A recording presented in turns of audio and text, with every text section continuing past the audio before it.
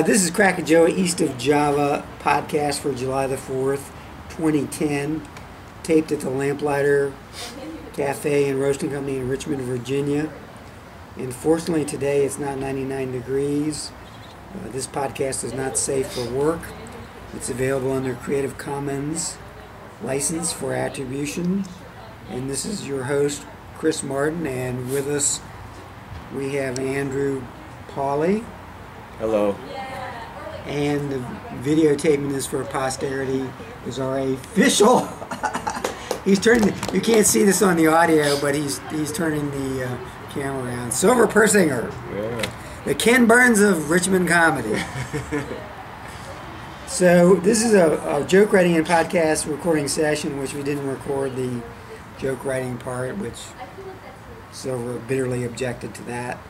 And it meets every 3 p.m. every Sunday at the Lamplighter Cafe and Roasting Company at 116 South Addison Street, just off West Cary and near the old GRTC bus barns.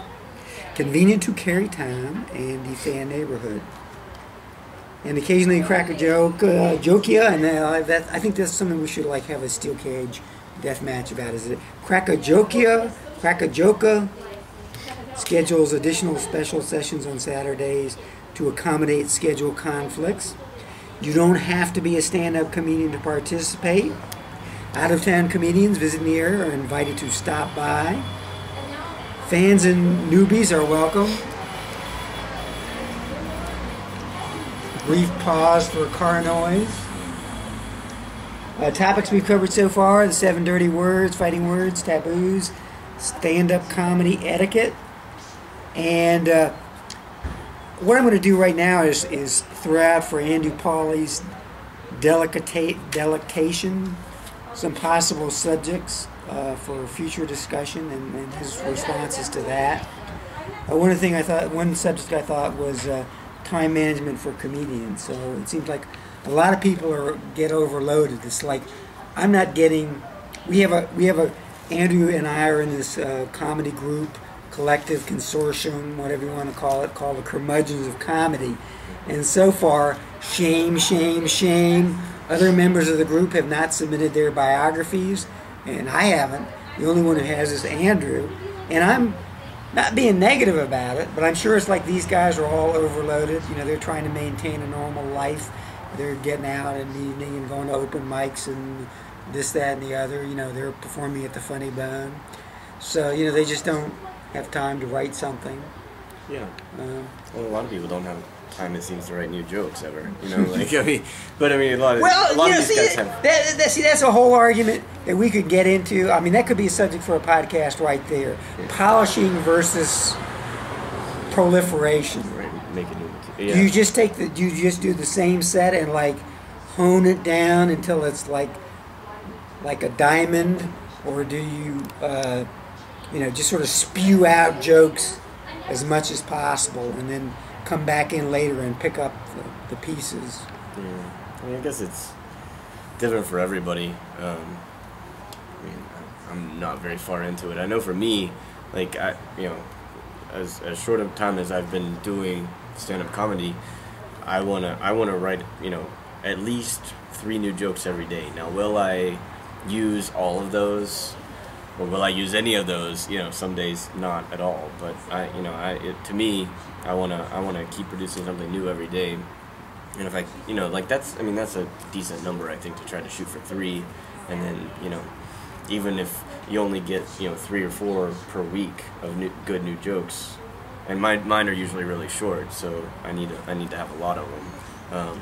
You're not generally telling stories. No. Except maybe for the 19-wheeler, that's kind of a story. Yeah, that's a slight. Yeah. Or, in a way, your story about getting directions from Oregon Hill is kind of a story. It's not just set up punchline. It's more like a series of. Yeah, but yeah, I mean, I guess it's just different for everybody. And back to the time management thing. I mean, some of these comics have full-time jobs, which means a lot more than 40 hours a week, and they have commitments with families, wives and children and those kind of things, and trying to balance out hey, I want to get out and do as much as I can, versus I've got these commitments and I don't want to neglect people who depend on me. I mean, I don't have any commitments. I have a dog. Other than that, I don't have any. So I pretty much the only things I have to do are to go out and do comedy as much as I can. So. Yeah. Well, some people can't even keep their commitments to a dog. I mean, we're not going to drag Michael Vick into this story, but yeah.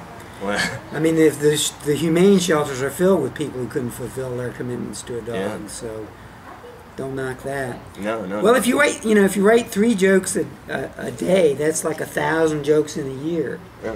And what's his name? The guy who wrote the Zen and the Art of Stand-Up Comedy. That's his deal. Is like write 1,000 jokes, do 100 stand-up performances. So in a year you'll have 1,000 jokes. And that's like Rob Loving from Washington D.C. says that, write every day. They all say that. That's one of those rules of stand-up comedy. You call it conventional wisdom, whatever phrase you want to use. So. I don't think there's anything wrong with that at all. Well, maybe real quick, we could both talk about writing practices. Like, do you have a specific? Well, time you write I wrote that down there. So like, joke writing 101, suggested by Andrew Paul. Oh, okay. But yeah, that's if you want to talk about that. I mean, see, here's my philosophy: is like I think these are like evergreen subjects. In other words. Like, if we come back 6 months later and, God willing, we're all on the planet and we're all both in stand-up comedy, you're going to have a new, fresh take on joke writing. I'm going to have a new, fresh take on joke writing. There'll be somebody else here in the mix. So, these are subjects... Be sick of listening to us both. So. Well, whatever, Our massive North American listening audience out there. Yeah. So, I don't have any problem with, like, doing it now and then coming back and doing it whenever, if somebody wants to talk about it. Yeah, I mean, or if you want, we can save it for when it's not. No. Let's strike while the iron is hot. Okay, well, how do you have a set formula or time period, or what do you do? Well, what I'm trying to do is like write at least 1 joke a day for Twitter. But if for example, I came up with like maybe 5 or 6 jokes that were related to the 4th of July or the Revolutionary War or whatever. So I got hot for whatever, and that's a mysterious thing. It's like I don't know why. Sometimes they just pop into my head. So like then I'll just put them up on Twitter, which is I sort of view that as a time stamp. In other words, I told that joke at that given time, because sometimes you'll come along and because what I've discussed before about comedy geometry, there's only so many ways you can get from point A to point B. You might pick up the paper and find out that somebody else has come up, and that's happened to me. I've had ideas for jokes, and I opened up the Washington Post, and on page 2, there was somebody who told the same damn joke. So, like, I'm not going to do that one, because it's like everybody's going to say, hey, they're not going to say he ripped off Chris Martin. They're going to say I ripped off this columnist in the Washington Post. So if I get something that's pretty good, I try to get it out there as soon as possible. I'll try to enter it, I'll write it down at dailycomedy.com. Especially with topical humor, I mean, there's probably, fewer routes than a more abstract concept. I'll give you an example of that. I came up with a joke, the only thing scarier than snakes on a plane is poles on a plane. And that joke only worked for about 2 weeks after all those poles died in the plane crash. And now I think it would take a while for maybe people to, so it's like it's dead. You can reuse it for another plane crash whenever that happens. Yeah, that's just like my Canada Day joke. Waiting around once for a plane year, crashes. Once a year, I can tell a joke, a couple of jokes about Canada, and lose a few followers on Twitter and a few friends on Facebook. I did. I posted that joke last year, and I had a woman from Canada who's not really a big friend, but I think she got pissed and she dumped me. What is the old saying about if you can't take a joke? Yeah, it's like, which is why on Facebook, and this could be, social media is a whole other subject, but that's like I don't talk politics or religion on Facebook. Yeah. On Twitter, it's like, it says NSFW, stand-up comedian. If you don't like it, get the F out of the room. Because I feel like if you come on my profile page and there's a picture of Chewbacca sexually molesting Princess Leia. If you can't figure out, what the subject matter of this is going to be, then you're too stupid. It's like an example. This comes back to years ago at the Bird Theater. There was I was in line to go see Last of the Mohicans, and that's like, what, 1993 or something like that. Yeah. And the guy in front of me was chewing out the person at the box office because he thought he was taking his kids to, like, he had like a 12-year-old daughter or something like that. And I think he thought he was going to like see Davy Crockett or Daniel Boone, some kind of Walt Disney movie. And there are these scenes like where the Indians are tomahawking people and scalping them and throwing them off mountaintops and blah, blah, blah. And he was just chewing on this poor ticket taker's butt. And right above him, literally about a foot away, was a sign that said, R-rated for scenes of extreme violence. So it's like, those people you can't do anything with, so just like, whatever. I worked at an ice rink, and like when the movie Blades of Glory came out, it was a comedy with Will Ferrell and John Heder, however it's pronounced. All the little girls who did ice skating wanted to go see it because it was about ice skating, and their parents took them. And like immediately after, I was hearing all these conversations about how it wasn't appropriate for kids, and I ended up saying to somebody, like, just because you are interested in that subject doesn't mean that particular film was meant for your 10-year-old kid. If you can't figure that out, then I don't really know what to tell you. But you only have yourself to blame for those kind of things.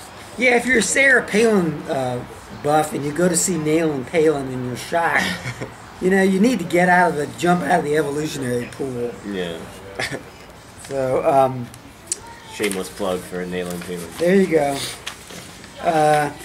So we were talking about joke writing process. So I think the thing that Twitter does for me is like it forces me to come up with a joke. It's like, okay, I gotta supply at least one joke a day on Twitter. Yeah. And I wish I could be more prolific maybe and do 3 jokes a day. But I'm generally, if I can hit 1 joke a day, I've got 5 minutes by the end of 2 weeks.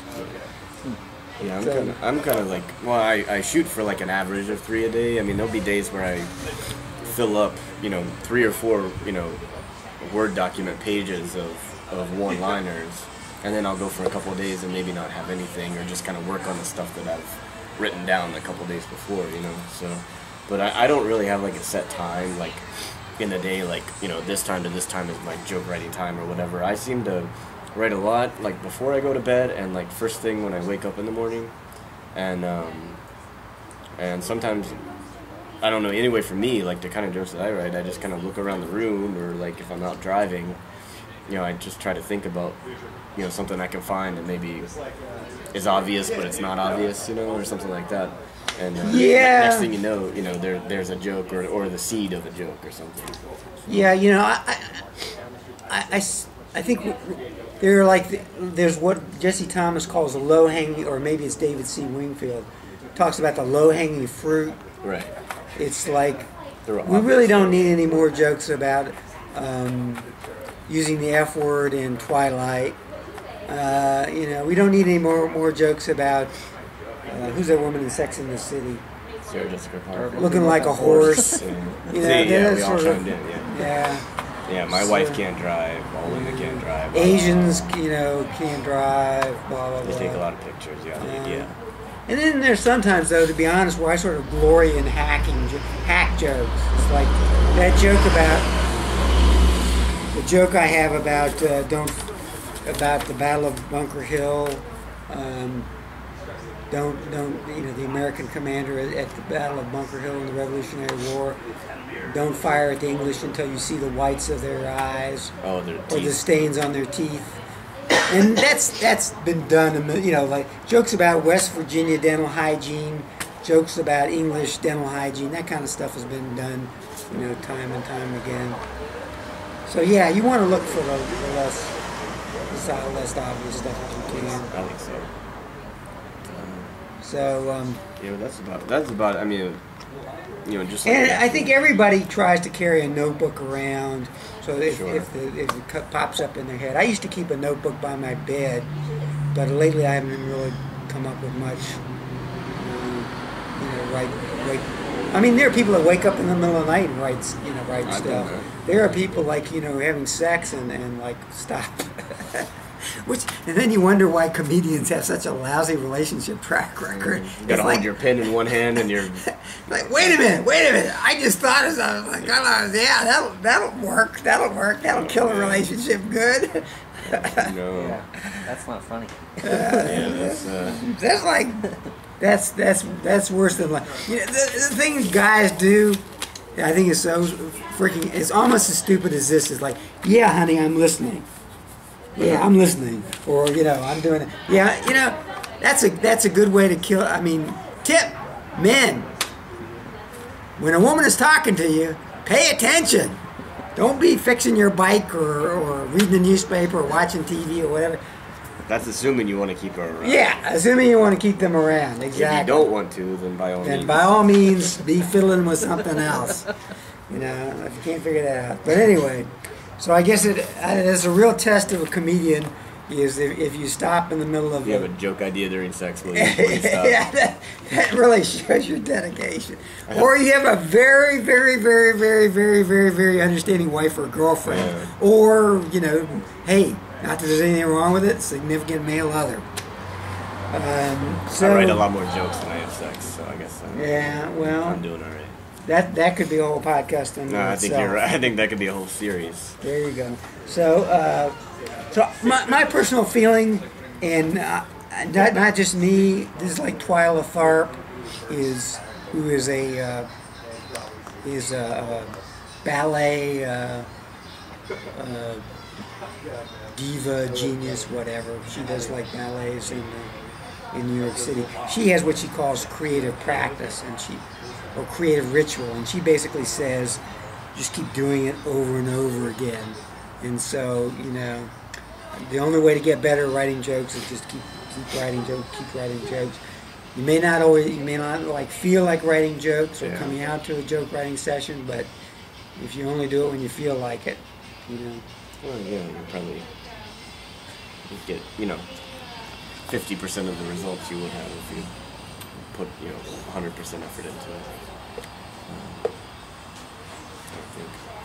So I think it does help if you're writing jokes to structure it.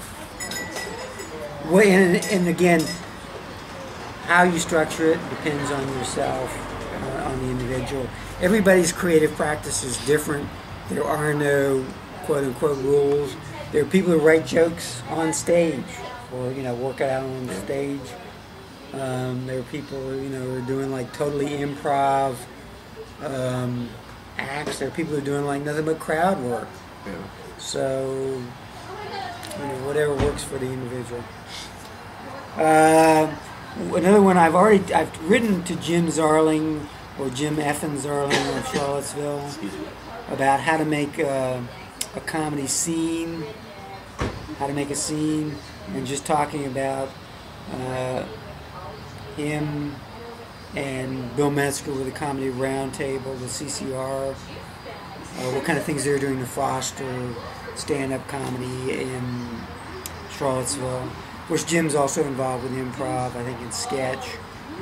And then I know a woman named Christina Newton who runs Curated Culture, and she runs First Friday's Art Walk in Richmond. And I thought, since they're kind of parallels, a scene is a scene, whether it's art or comedy, I thought she might be a good person to have on and talk about how do you get artists networking and brainstorming and fostering things, get things going. I would think so. That'd be cool.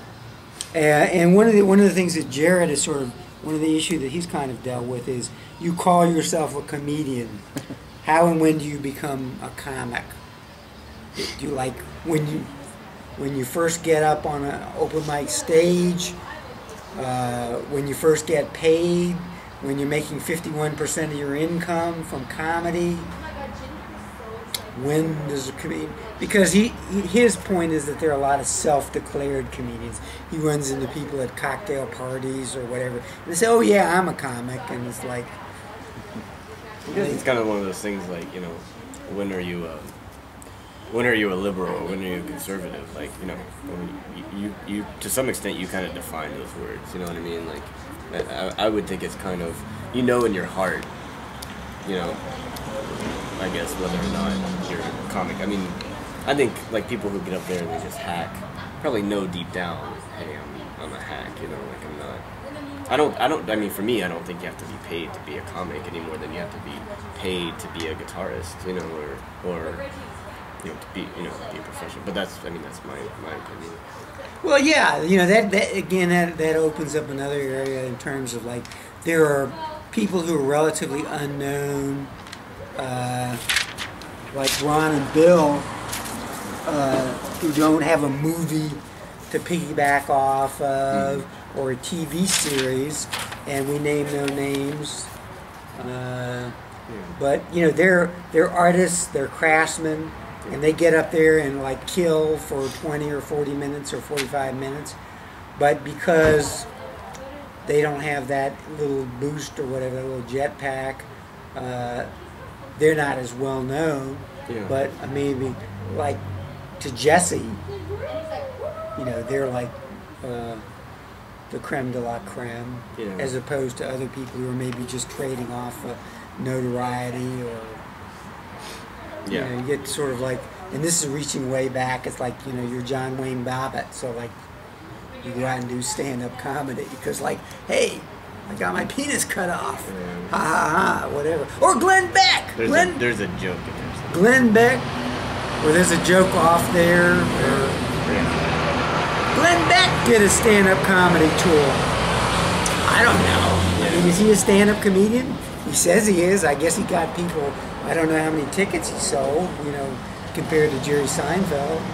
But he did a stand-up comedy. I guess you could say at the basis level, if you can get stage time, you're a stand-up comic. You know, I mean, but you know, I think I could go up there and do some things, and or I could write certain things, and I would not consider myself a comic. You know, but like I try to write and try to perform so that I can call myself a comic, and hopefully other people will consider me a stand-up comic. You know. I mean, well, this relates to a choice I think that sometimes comics make, whether they're aware of it or not. I think sometimes you can be witty or you can be funny. Yeah. You can go for the belly laugh, or you can say something that's witty but that won't break up the crowd. And then maybe, you know, if you write enough of that, you can be David Sedaris. Yeah. But there are comedians I know, you know, who say things that I consider to be original or witty, but they won't necessarily evoke a belly laugh. Right. And I think both choices, I respect both choices. Yeah. Whether they may, you know, maybe they're not aware that they're making that. Yeah, no, but I think a lot of people are probably conscious to some extent. I mean, I was told not too long ago by somebody who's been really helpful, like kind of helping me out learning the ropes of comedy. You know, like you can do stuff that you know is going to get laughs because it kind of subscribes to more or less of like a general formula that seems to work for, you know, the mainstream comic, or you can kind of go out on a limb and try to do things differently, and you're going to have, you know, more consistent success if you go the first route. But you know, if you're really kind of drawn, or you're just naturally pulled towards, or that's all you can do is kind of go more in a different direction than the mainstream, like, you know, you're going to fail more, but it's also going to feel really good when you do succeed. So I think there's like different payoffs, I guess, no matter which way you go as far as a comic. You know, like if you're more of a witty guy versus more of a physical, goofy guy, you know, you can have different kinds of success, but you're probably not going to always have the same kind of success, I guess. I don't know. Judy Carter talks about comedy karma. She says sooner or later, in her book Stand Up Comedy, the book, she says sooner or later people tend to gravitate toward whatever it is that they want to do, like whether it's props Yeah. or observational or whatever. And I could see, to me, it's like, if you want to be Larry the Cable Guy, I think that's a valid choice. Well, you can get a lot of success for yourself, like financially and fame and all that, and Yeah. you can make a lot of people laugh because, I mean, I'm sure Larry the Cable Guy's not going to come after me. It's kind of accessible, lowest common denominator type of humor. But you can do people a service, I guess, by making them laugh that way, if that's what there's a demand for. There's probably a lot bigger demand for Larry the Cable Guy than there is for David Cross. I know they've had a spat before, because their style of humor is totally different, and their personas are totally different. But yeah, I mean, if you can go out and make people laugh, like you're doing something good for other people, and you can do a lot for yourself too.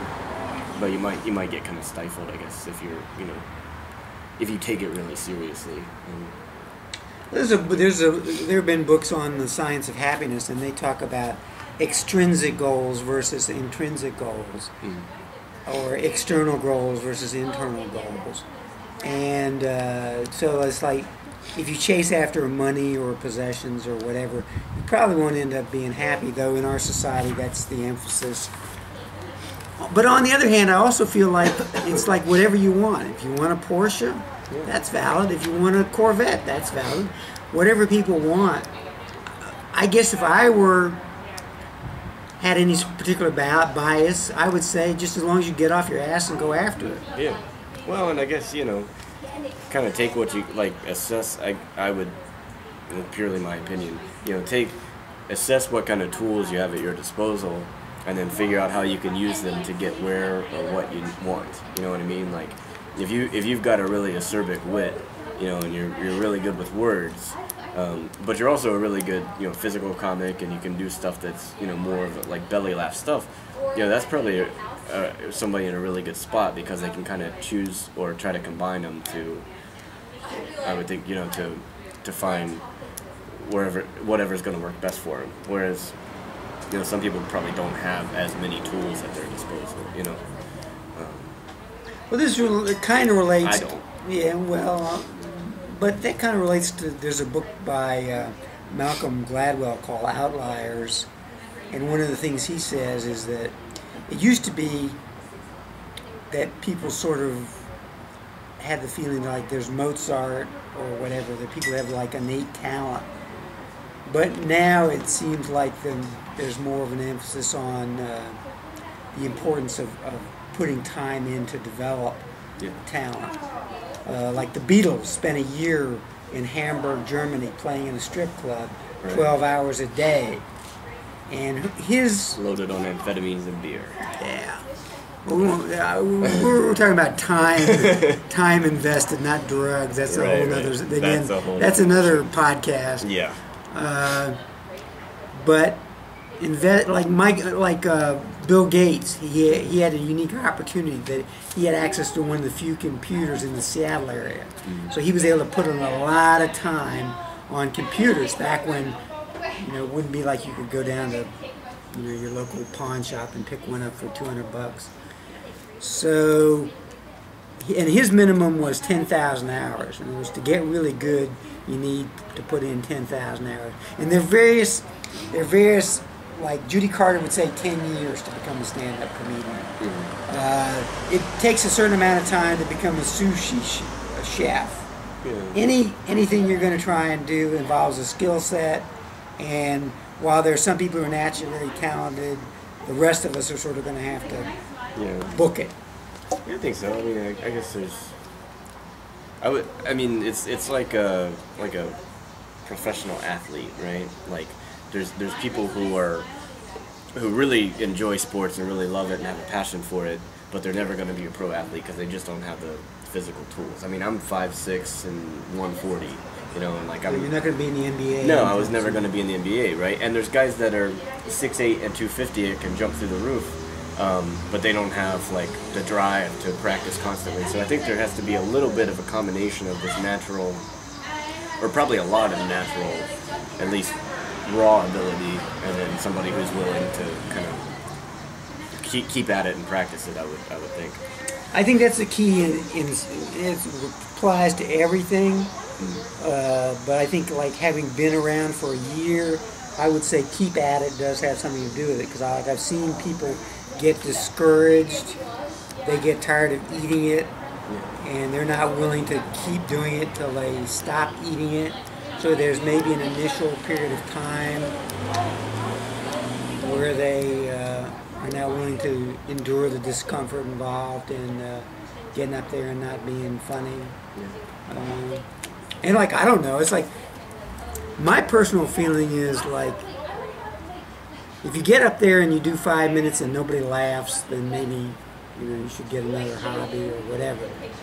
But if you get up there and they laugh at something, then it's just a matter, and you've heard this from me before, it's just a matter of magnifying the part where they're laughing at, and then hopefully, more and more of that would be the laughter part. But there are some people that just don't have the drive or the initiative. And I understand that. I mean, it's like there are other things you can do. Yeah. It's not like, go find a cure for cancer or, world peace or whatever. Whatever floats anybody's boat. I think but it does take drive. Yeah. There's a certain amount of stick to it. I think it's just like any kind of performing arts, it is an art form, and some people aren't, I don't think, driven by a lot of people I think are really funny, but maybe they're not driven by like the creative process, or like perfecting their craft, the way a musician can learn to play songs, anybody's songs, but like, are they really driven to be a really creative force and like grow as an artist and all that kind of stuff, like a lot of people could be a decent portrait painter or like reproduce somebody famous, but like, who are they willing to be, somewhat original and groundbreaking and really push the artistic process to its limits? I don't know. And some people that may not be their goal, and they could still be really successful. But one of the things that people ask you, like, did you have fun? And I think that to me is something that it just doesn't apply to me. Well, going back to what you were saying, there's a cliche in comedy that comedians are neurotics and they're getting up there. It's like a desperate plea for attention or whatever. And it's like, we've discussed this before. It's like, I really don't care that much what audiences think of me. Mm-hmm. I mean, obviously, if I'm doing comedy, I'd rather have them laugh than not laugh. Mm-hmm. But I'm not. I think you give up too much power if you're worried about like what people think of you, what other comedians think of you, what audiences think of you. It's like, maybe I'm the most brilliant comedian in the world, but like, these people are too dumb to get it. Yeah. I'm not saying that. That's a hypothesis. Sure. Yeah. No. So I don't really get. I don't worry if one given audience. I mean, again, if I were getting up and eating it night after night after night, I say, well, maybe it's me. Mm-hmm. But on any given night, it's just like with baseball or whatever. Sometimes you're going to hit it out of the park, and sometimes you're going to strike out. Now, hopefully, if you're in professional baseball, you're hitting it out of the park more than you are. Hitting grounders or whatever. Yeah, I mean, I guess comedy's probably tougher than baseball. Baseball, if you get a hit 3 out of 10 you're times, batting 333. You're astounding. Yeah, you're an all-star. Comedy, you hopefully more often than not, I guess you're gonna have a good set. Hopefully, a lot of them are gonna be great sets, but you can bomb a lot more in baseball than you can in comedy and get away with it, I guess. Yeah, and the other question that sort of comes up related to that is people say, well, so, my feeling is like yours. I think it's a craft, it's a discipline, and it's a performing art, just like ballet or music. And I don't think musicians particularly enjoy practicing. I don't think ballet dancers like stretching exercises. I don't think they're having fun when they're at the whatever it is, the bar, and they're doing that dip. You know, that's not fun. It is not fun for me to recite a set until I can pretty much do it by memory. I mean, that's not, to me, that's not fun. Now, there are aspects of it that I enjoy. I enjoy going to new places. You know, I enjoy fellowship with other people who are performing. You know, and I'm sure if I ever got to be well known, I'd enjoy getting a better seat at a restaurant. Yeah. But, you know, it's I'm not in it for the fun. Like I said, it's a performing art. Yeah. It's a craft. It's a discipline.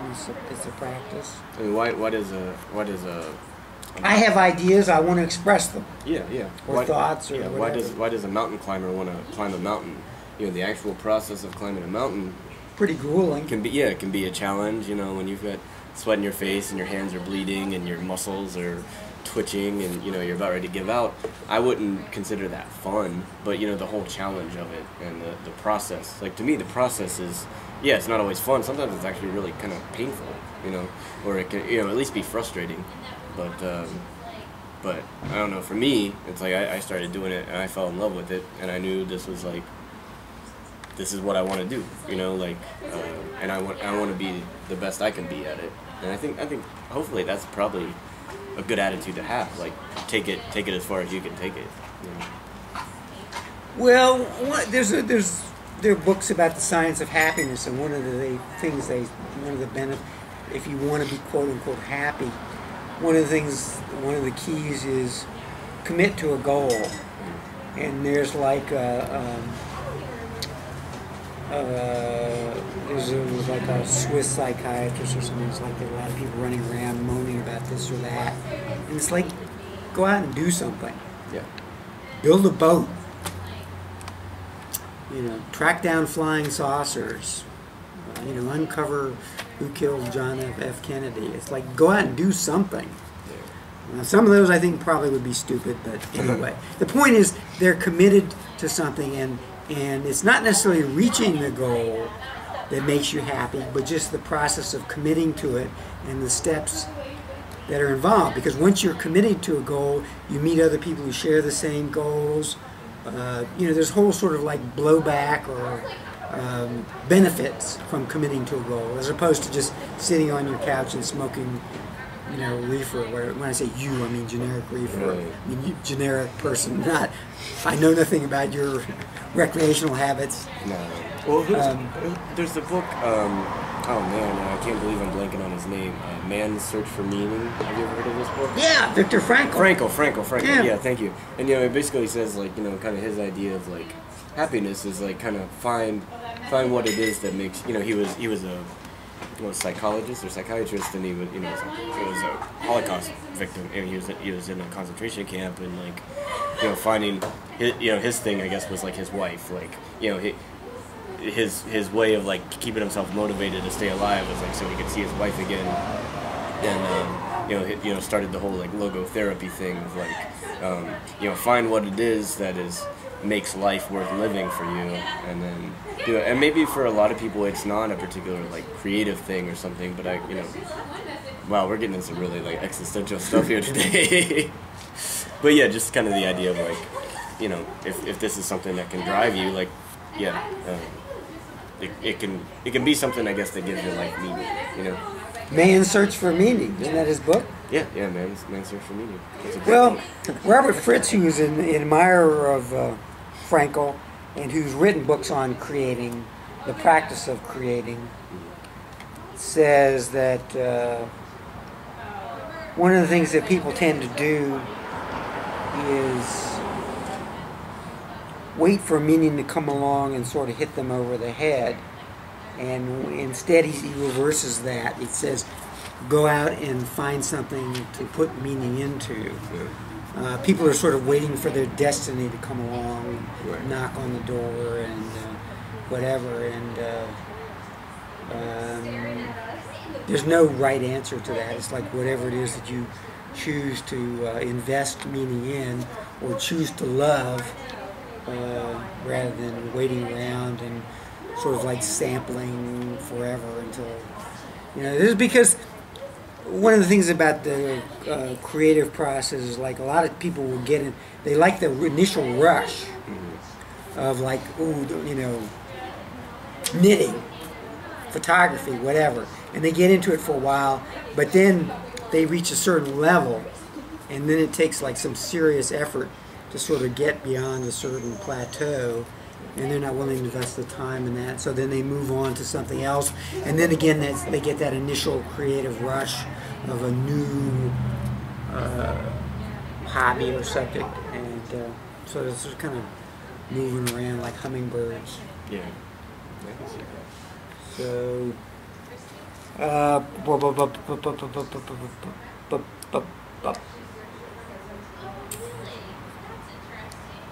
dead air. Sing a song. Sing a song. So that segment was comedy and happiness. Is that what you guys were talking about? I guess so. Well, the book I was Comic's reading. existence. There's been a lot of scientific study about how you arrive at that state, and that's one of the things that I see comedians do, and they don't make the connection. But one of the things that the experts say about happiness, and I see comedians do this relatively often, is they compare themselves to other comedians. Yeah. And if you read a book like How Not to Suck as an MC by Dan Rosenberg, that's one of the things he says is don't do that. And that's just based on his own empirical experience, but also based on the science of happiness research. It's like that leads to, invariably there's going to be somebody that's better than you, no matter what it is. Somebody's going to have more money than you, somebody's going to have more women, somebody's going to have more cars, somebody's going to get more laughs. So better to set internal benchmarks of progress. Are you growing as a comedian, rather than say, well, I'm not as good as Richard Pryor, so fuck it. Yeah. And I mean, I've seen people get discouraged because they said, well, I started out, in July of 2009, and this guy that I started out with is funnier than I am. Yeah. I give up. I name no names, but I think that's a good way to. And I mean, I'm not saying it's human nature. People are going to do that, but I think if it's at all possible, it's not a good idea. Somebody once told me that, sorry, I keep scratching my nose. I've got a cold, so please excuse me. We were talking about passion for things. And he said, and talking about what are people good at, or what are you good at? And he said that it seemed his experience was that passion usually goes with aptitude. Usually if you're good at something, that's when you're more likely to be driven to get better and to keep doing it, versus let's say with sports, let's say you're average at sports, you might really enjoy it, but if you don't have some kind of somewhat natural aptitude for it, you're probably not going to develop the same kind of passion to get better that somebody who has somewhat of a natural ability. I think there's some probably truth to that. A musician or whatever. I mean, I'm a frustrated musician, and I love listening to music and I enjoy playing it and stuff. But I'm not particularly good, and I don't have the drive to get better. That I guess a lot of people who have some just a lot more aptitude. You know what I mean? Well, Malcolm Gladwell, I gather, and I haven't read his book. I've seen him on Charlie Rose and places like that. I gather that he would probably disagree with you. In other words, his perspective is aptitude can be acquired. So if you really wanted to be a musician, for whatever reasons, and you would do like Eric Clapton did, which is lock yourself in a closet for 10 hours a day and play guitar, you'd get better. Yeah, maybe. Now, I probably, would you get as better, as good as Mozart? Maybe not. It's sort of there's an interaction, I think, between innate talent and the amount of time that you spend at it. Yeah, I think so. That's understandable. I don't think There are people who are like pitch perfect. You know, who can. They don't need a little electronic bar on their guitar. They can just pull it right out of the air. Sure. Yeah, I don't think you can probably have too much success without a combination of both, you know, aptitude and drive, you know, or will to succeed or to improve or whatever. But I have a hard time believing that anybody's going to get very far as an artist or as a performer, athlete, whatever, without having, you know, a pretty strong combination of both. But that's personal opinion too. I mean, it's well. Then the equation is drive plus talent plus time. Yeah. No, I don't know. Yeah, time. And some people have more drive, some people have more talent, and some people have more time because of what we discussed before, commitments to family, career, or whatever. Yeah, I mean, I think, you know, time. All those things are variable. You know, if you could have very little talent and have a whole lot of time doing comedy or whatever. And Gladwell would say, if you have a lot of time, then you can develop develop your talent. But I mean, you know, some people that I respect who have talked to me about comedy have said, you know, you've got to be a good writer. You've got to have some, you know, level of, you know, pretty good intelligence, and you've also got to be an entertainer. You know, and some people usually, I guess, have, when they start out or even, you know, their whole career, have more of one than the other. You know, and they try to balance them both. But you know, I have a tendency to believe, you know, you could be the greatest writer or have the sharpest wit in the world, but if you get up there and you can't find some way to deliver it in a funny way, you know, you might be a great writer for a show. What about Mitch Hedberg then? But he had a great delivery. I mean, you know, he. But that's like, you know. It was I think it was very endearing to people. You know, I mean, I think it worked for him. I think it was pretty singular. But I would not say that Mitch Hedberg didn't have a good delivery. I'd say it was very distinct. You know, I mean, that would be my opinion. He had stage fright. Yeah. Yeah, and a lot of people do, and I think some people. But if you go to like a lot of comedy clubs or competitions, they'll judge you on quote unquote stage presence, and stage presence is, you know, people being comfortable on stage. Yeah. And you and I know, and we name no names here. There are people who are very dynamic, very comfortable on stage, and their jokes suck. Yeah. They can't write. But they get laughs because they're. Well, sometimes they get laughs. Yeah. Oh, there's people making, you know, millions of dollars that get laughs on that, you know, naming no names. Mm-hmm.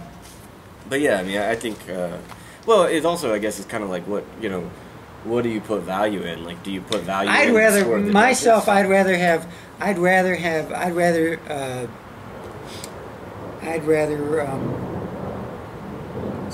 see original material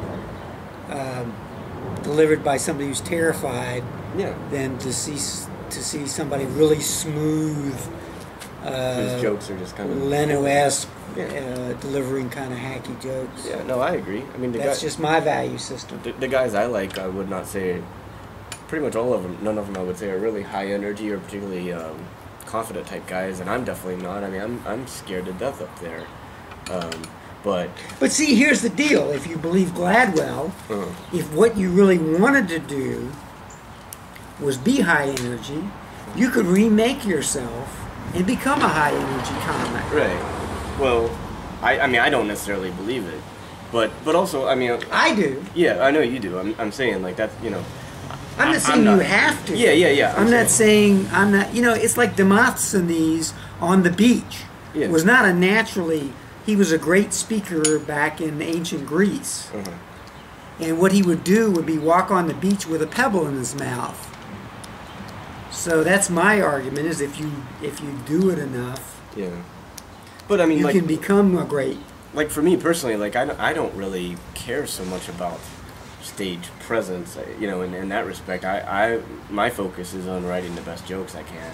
and getting to the point where I can look at the crowd most of the time as opposed to looking at my feet the whole time. I mean, that's, as long as I can get them to laugh, that's what I'm going for.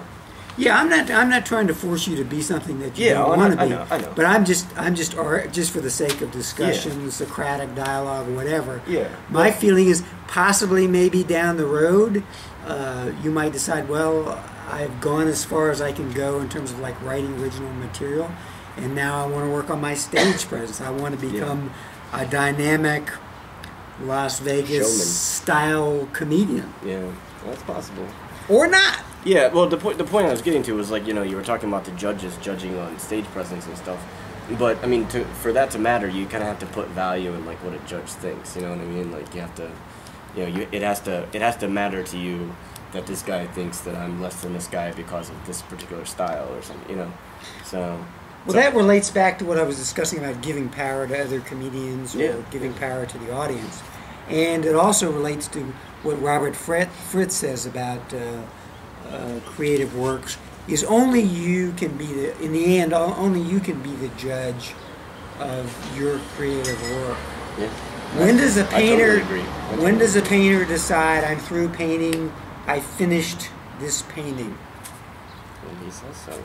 Yeah, no, I completely agree with you there. Or it's like, well, gee, I'm going to be doing something at Cafe Diem on Monday. It's finished. Yeah. Because I got to read it over and over it again. has to be, yeah. To memorize it. So it's like, I mean, I'll tweak it in between then and Monday night, but... That's a nice thing about a joke, is you don't sell it to anybody. You can keep redoing it. My set at this point is what they call in the record industry a golden master. Yeah. That's pretty much what I'm going to town with. Yeah. So other topics for future sessions, previews were social media for comedians, Facebook, MySpace, Twitter. I know my dentist is a big social media expert, and if I can get him to do it for free, I thought he could come and talk about it. Free root canals too. Yeah, right. Why you wait. Do you need a website? Graphic design for comedians? Maybe how not to become an alcoholic with a substance abuse expert? Because a fair number of comedians are alcoholics. Free speech. I know some people in the American Civil Liberties Union. Maybe we could talk about free speech issues. Oh, I'd love to do that one. That would be great. Women in comedy. Why aren't there more women in comedy? How do you get more women into comedy? Blah, blah, blah. Taking rich... I was just going to say, that sounded like the setup to a joke. I'm sorry. Feel free. No, I apologize. Or getting comedy into women. Getting comedians into women. Good luck. Yeah. Taking Richmond stand-up comedy to the next level. That would be good. Promotion for comedians. Care and feeding of open mics. And probably some other subjects that we've discussed that I need to listen to the podcast and write down.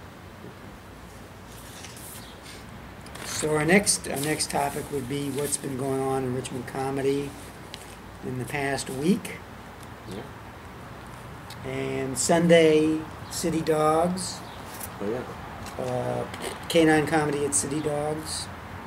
Jesse Jarvis got pulled. He was the last one to show up, and as he came in the door, he got pulled on stage. So that was fun. I think Odyssey tends to do that. Yeah, I think that's kind like, of that's his thing, I guess. Spanking. Yeah. I didn't think. Well, Jesse did a good set. To be fair, I don't even think Jesse was necessarily expecting to perform. Yeah, I don't know if he was either. I don't think he was on the list yet or anything. So, but he did a good set. It worked out really well. But it was funny. But that was a fun show. Good hot dogs too.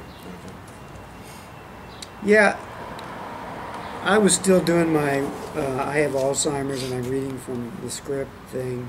Oh yeah. I don't think I did particularly well, but one of my things that I've discussed before is like desensitizing myself to bombing. And Judy Carter mentions that in her book. Yeah. So it's like, okay, I don't think I got any laughs. But the other thing is I wanted to try something new. I've sort of been doing the Dennis Miller and Now the News type stuff. And I've got some other things I want to do. Not now because it's not strategically. I'm not strategically able to do it. But I want to do some different things. Right, Well, I want to do my tribute to Miles Davis, and I want to read my set with my back turned to the audience. Oh, okay. And I don't know whether I should discuss the other stuff because then it's gives it away. Yeah. Well, that's exciting. I thought about doing a set from a year ago, and it was balloon boy jokes. And it'd be fun just to see what's still relevant, or what people remember. Not much, probably. Yeah. But I mean, I have, I date my sets, so I could theoretically do a year ago set, and I'd just be interested just to see what the reaction would be. Yeah, I think so. See what stands up, just as comedy, just in general, and what's relevant, or what people sticks out in people's minds, or whatever. Because I'm sort of, one of the things that Jay Sankey says in Zen and the Art of Comedy is being philosophical and sort of looking at things from the perspective of the long haul. So it's especially now that there's a lot more open mics, I don't feel as much pressure to sort of get it right each time. Yeah. So I like to just sort of change it up a little bit. Though I probably wouldn't. I don't know. It's I'd be interested in maybe doing magic, maybe doing props. Mix it up. Down the road, yeah. Try something. Yeah. Do you see yourself as now and until the end of time just doing straight up observational stuff, or? I would say so. I mean, who knows where anything will go? Who knows if? I could a year from now I could have been run out of Richmond because people are sick of listening to me. Anything's a possibility. I would say that the kind of humor that I've always been drawn to is pretty much what I'm doing right now. Mm-hmm. I would hope. I would like to think that a year from now I'm still doing comedy and I've taken it further than I have so far. You know what I mean? And I've kind of become more original than I am right now. I think I'm fairly original, but there's a lot that draws from from a specific style, and I'd like to carve my own niche in that style, or make something else happen. So. Yeah, well, I think that's true of anybody starting out. It's how many people start out in their basement, trying to be the Rolling Stones somebody, or Aerosmith or whatever, particular era. How much is Lady Gaga sort of ripping off of Madonna, whatever. So yeah, I don't think that's necessarily. Everybody starts out with comedy gods or whatever. Fairly derivative, yeah. Though I that's one of the things that I sort of tend toward is there's a book called about Zen called "If You Meet the Buddha on the Road, Kill Him." Mm. And I sort of feel, and I understand there's hero worship, but I sort of feel kill your comedy gods. Mm-hmm. It's cast off your chains of oppression, whatever. It's like that Facebook group.